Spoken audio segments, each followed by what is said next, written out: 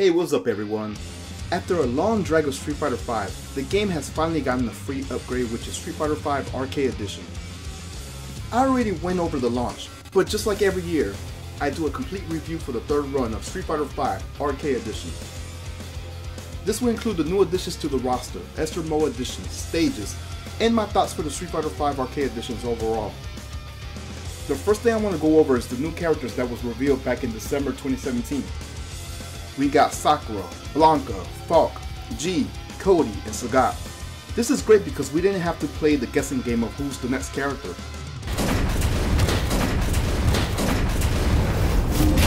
Uh-oh. Pleased to meet you. The launch character was Sakura, one of my favorite characters. For the most part, she plays like the Sakura we all know. As far as her story goes, her story starts off with, wait, what? It just started with a fight without any warning. What the heck, Capcom? Anyways, Sakura and Karen are sparring. After the fight, she's been thinking about many things like life goals, growing old, becoming strong, happiness, even working jobs. I also love Sakura's reaction when Karen mentions Ryu in the conversation. She mentions she encountered Ryu in the events of a Shadow Falls story mode. Sakura has been working at an arcade part-time and doing school to become a teacher. She's growing up. She's no longer this carefree teen we used to love back in the alpha games. After finishing her shift at her job, she wonders about street fighting, getting married, and hey, look who she just bumped into. Ryu-san! What are you doing here? Yeah, Karen summoned Ryu for some emergency. What a great friend. Ryu and Sakura sparred a bit. If you're troubled, instead of talking, perhaps this might be better. Yes! After the fight, Ryu compliments her skills and then Sakura drops the real question for him. But I meant having children to create new bonds in our lives. I see. I've never thought of it. But that is another type of strength. Yeah, I feel that's one kind of strength. A bond which can connect me to my future. Thank you! Now I understand what I was looking for. And I realize this is what I wanted. I'm glad to have helped. The strength of life. Oh my, I love it. I mean, I'm not trying to have a kid right now. I'm just seeking my path of strength. I mean, oh, what am I even talking about?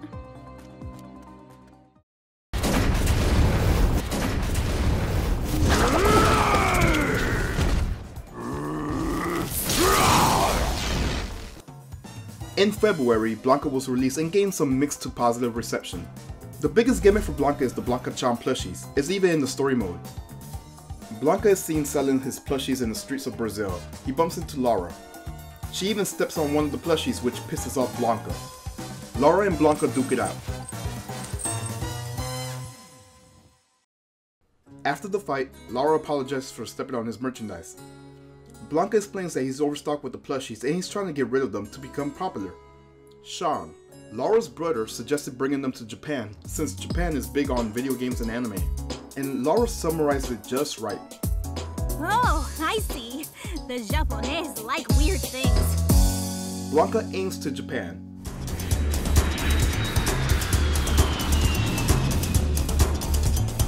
Japan! In Japan, he tries to sell the plushies, but the results are the same. Blanca takes his frustration on the crane game machine filled with plushies since it's popular. However, he accidentally breaks the glass. He runs away. However, this is the same arcade that Sakura works at. Sakura chases and confronts him. They take it out in the streets. After they fight, Sakura realizes it's Blanca and tells him not to go around breaking the machine. Sakura offers to put the Blanca plushies in the crane game machine.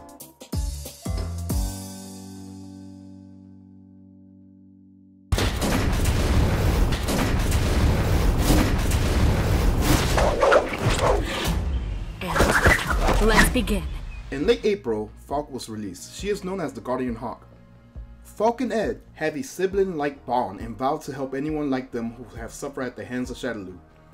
There's a mixed bag with this character, but I like her. She's pretty cool. When it was hinted she was about to be released, there was some information about her. Test subject findings. The test subject has proven to be a suitable clone. She has undergone significant training and grows stronger by the day. She has also harnessed the ability to use the psycho power, but unlike the other test subjects, she utilizes it in a much different way. We're continuing to experiment with the extent to which her psycho power has manifested, but as this is uncharted territory, we need more time. We suspect the entirety of Shadaloo would be pleased with her progress as we are. Tomorrow, we will introduce her new ways to apply her psycho power. Results to follow. The following day there was more information revealed.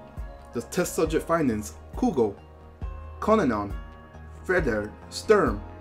These are among the words we're associating with her psycho power. Her abilities aside, the test subject has been expressing a curious case of emotional anguish. Her yearning for freedom has drastically increased and may be affecting performance as a suitable clone. We will continue to look for ways to suppress any emotional attachment she has to anything other than psycho power. And her weapon of choice, please stand by.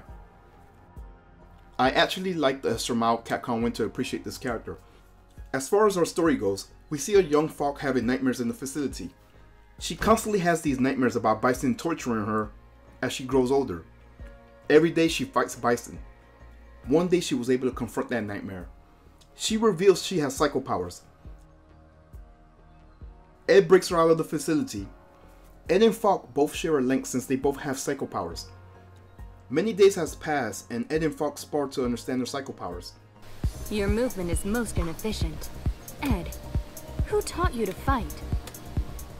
Ed compliments that she's very strong, but Falk thanks him for saving her. They both have a goal to become strong and save others like them, which most likely foreshadows the Neo Shadaloo group in Ed's story in Season 2.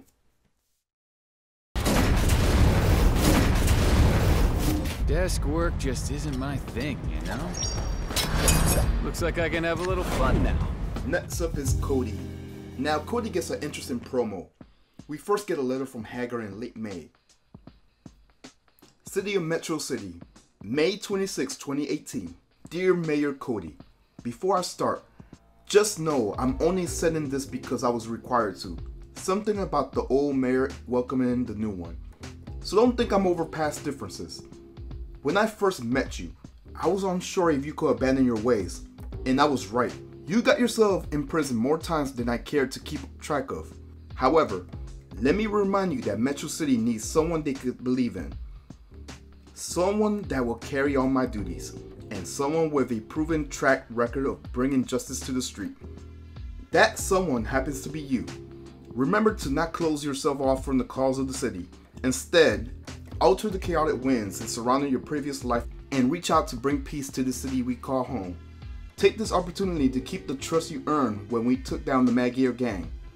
Of course, I was never one to shy away from going hard on those who would never resort to physical violence. But I only use my fists when necessary. I understand you have a tendency to go a few steps further than your fists, but only use these tools when the situation demands it. Knowing you, this change may prove difficult at first, but I believe in you. If I didn't, I wouldn't have gotten you out of that rut of yours. Don't disappoint me, don't disappoint Metro City. Sincerely, Mike Hager. So in late June, Cody is available. As far as his story goes, it starts off with a new mysterious character by the name of Marlo accepting calls and adjusting Cody's appointments. That's right, Cody is the mayor of Metro City, and he's very serious.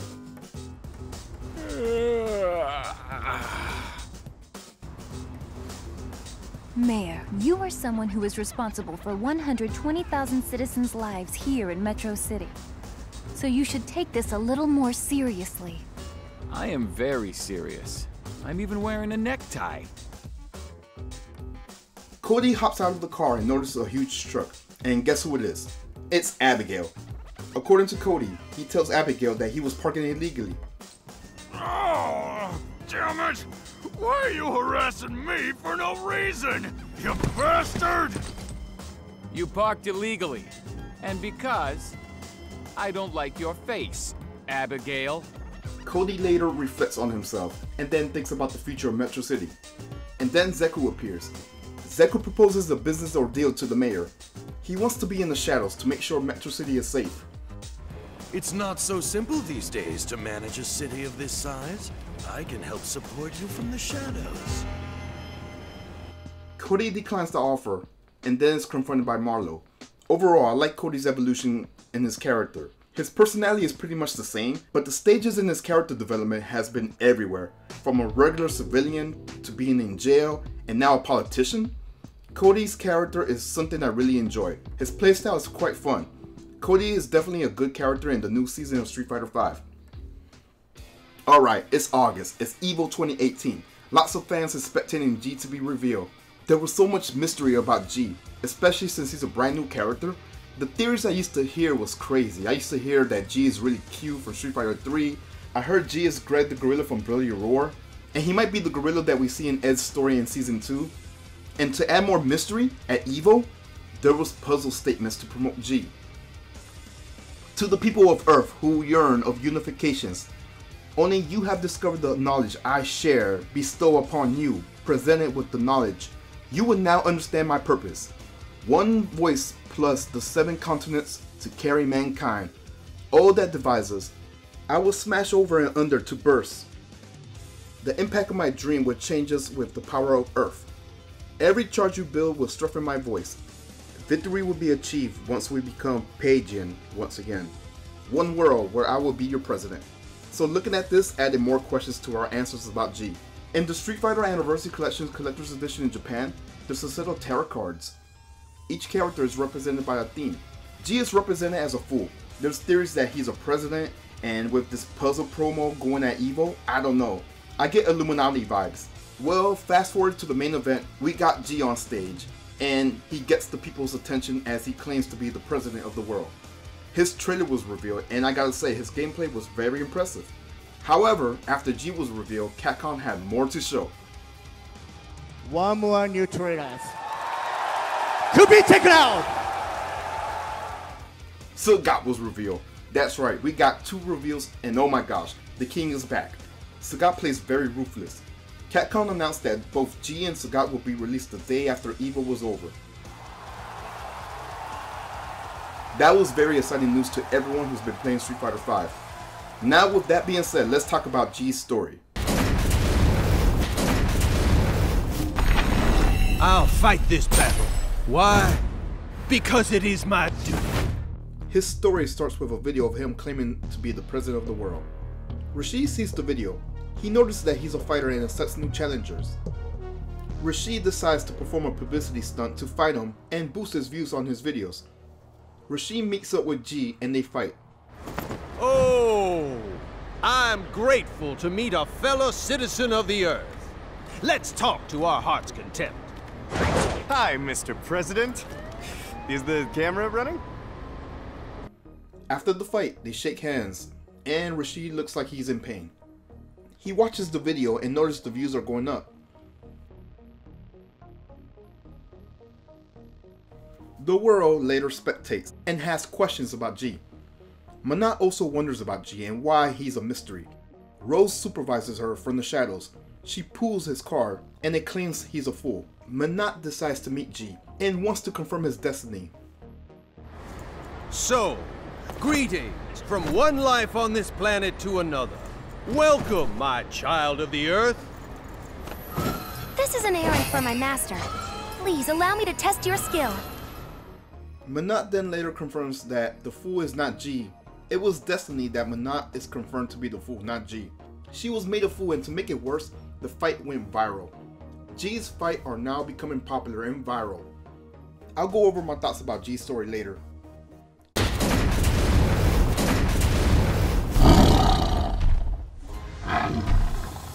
Your words are not needed. Sagat's story starts off with him climbing to the top of dead bodies.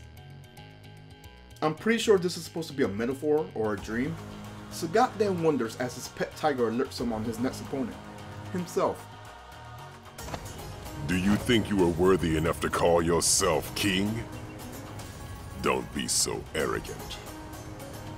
Sagat then reflects on the fight. Something then triggers Sagat as he was petting his tiger. Holy crap, it's the Satsuhado.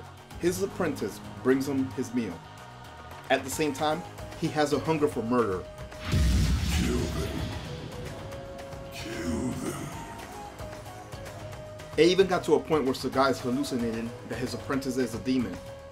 Sagat struggles with himself to focus. He managed to maintain himself. He now understands the power that Ryu has endured over the years. Sagat seeks out to find Ryu. He will continue to rise to the top. And that's it for the Season 3 characters story-wise. Let's talk about the extras. In January, our first extras will start with Beautiful Joe. You'll find him in the City of Chaos. Fight him each week for a gem. You need 4 gems to unlock the Beautiful Joe extra battle costume for Rashid.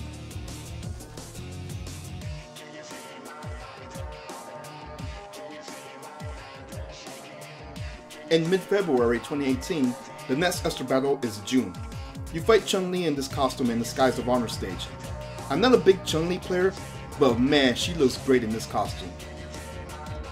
In the month of March 2018, we had 3 Monster Hunter crossover costumes extra battles available, which was for Ibuki, Armika, and Ken. The Monster Hunter background music is also available to unlock. Along with the Monster Hunter costumes, there was also Nash crossover costume, Captain Commando. He will fight you in the City of Chaos. In the month of April, we got dibs on the Capcom Pro Tour 2018 DLC bundle. For the launch of the bundle, we have Akuma and Sakura exclusive costumes, extra 5,000 fight money, exclusive missions for more fight money. All characters will have an exclusive color, which is gold and black, and a few titles. There's more stuff I will go over later, but as far as April is concerned, that's all for the CPT 2018 bundle. Gao has an extra battle costume based off the Unknown Soldier from Forgotten World. It's also known as Lost Worlds in Japan. In the month of May, Bison was announced to have a crossover costume. This is Astaroth from Ghosts and Goblins. June has been very interesting as well. There's lots of stuff to mention. For extra battle costumes, Ryu will have Arthur's costume from Ghosts and Goblins. You can also do a battle to unlock the background music to the game. The new Capcom Pro Tour stage is also available, and this stage looks amazing.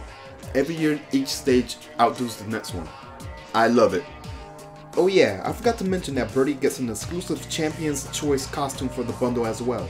Another thing I mentioned in June was the Devil May Cry costumes. You got Ken rocking Dante's outfit, Ed is wearing Nero's costume, but as far as extra battles concerned, we got Laura wearing Gloria's costume, which is really Trish. This is basically a great treat for DMC fans. The Gloria costume is the only one that's an extra battle costume from the DMC trio.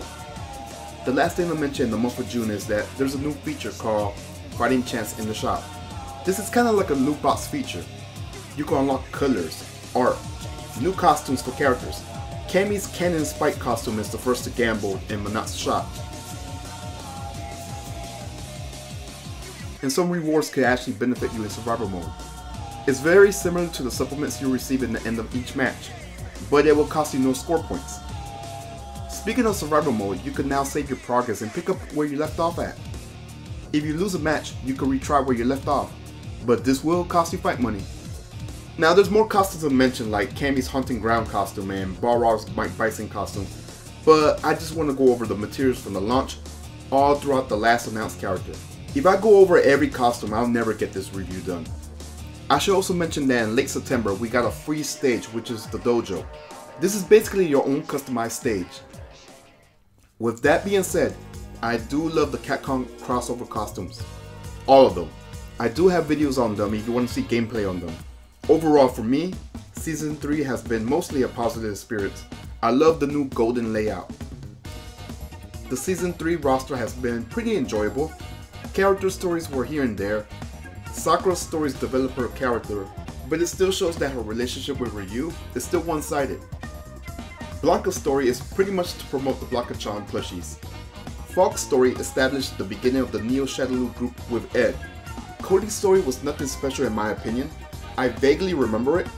The only thing I remember was his encounter with Abigail, a recycled art piece of Zeku from his story, and Cody's assistant, Marlo.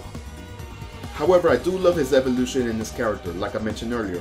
G's story made Rashid and Manat look like a joke, and if G is cute, that's very debatable. It's still a fun theory to throw around with G, especially since Q is still a mysterious character. Capcom did something interesting with Sagat's story. A full circle development with his character, the possibility of Sagat being possessed by the Sasanohado. What better way for Sagat to understand his rival Ryu than go through the same thing he went through? It's an interesting idea, and hopefully Capcom doesn't let the idea linger. The extra battle mode is quite the experience. Playing online has definitely been better. We do have these moments online here and there, but the online does work. Heck, even when the server is offline during the maintenance, it feels like it went by fast. The only negative thing I could say about Season 3 is that it sucks that the original fight money rewards has been reduced. Let's just say you do get a good amount of fight money, you'll end up spending it on fighting chance or extra battle mode. You at least have a high chance of getting your rewards for costumes, but fighting chance could be a pain to get a certain color or costume. The RNG in fighting chance is so weird. With that being said, I think this is the reason Capcom didn't bother giving us more stages, because saving fight money is almost a joke due to weekly content. I am glad that we at least got a free stage, which is the dojo. That could be a way to accommodate for all the fight money we spend on extra battles and fighting chance gambles. In my opinion, you're better off just buying the stages or characters with real money, especially if Manat is taking your fight money and fighting chance. But to be fair, you could get fight money back by playing survival mode. Capcom made it easier to beat survival mode with helpful items you can unlock. Not to mention, you could get a save feature. However, if you lose and still want to continue, it will cost you fight money. Having arcade is also a great feature to have in Street Fighter V. It feels very rewarding unlocking story arc endings for each character in the respective timeline for each game. I also like the bonus art you unlock when certain conditions are met. Honestly, it should have been something included since the vanilla version of the game, but better late than never, I guess. Some characters are questionable on why they're in certain arcade modes. In my opinion, you have to really stretch and reach on why certain characters are there. Like Abigail and Zeku are in Street Fighter 1 arcade mode. Also, some of the challengers are questionable. I noticed G is a challenger in Street Fighter 5 arcade, similar to how Shinokuma challenges you in Street Fighter 2 arcade. Maybe as a reference to Q being a street fight you encounter in Street Fighter 3 Third Strike. I don't know. The second V triggers added to all the characters are a great tool to use in combat. I'll even say that most of the second V triggers are better than the first. Alright guys, I think I made this video way too long. I really enjoy Street Fighter V Arcade Edition for the most part. I hope you guys enjoyed the overview of what I presented on this video. If you guys haven't, make sure to check me out on Twitch. I stream there constantly, and it means a lot if you like, comment, and subscribe on this channel. Other than that, I do look forward to Season 4, Street Fighter V, and so on. And that's pretty much it. I am out, guys. Peace.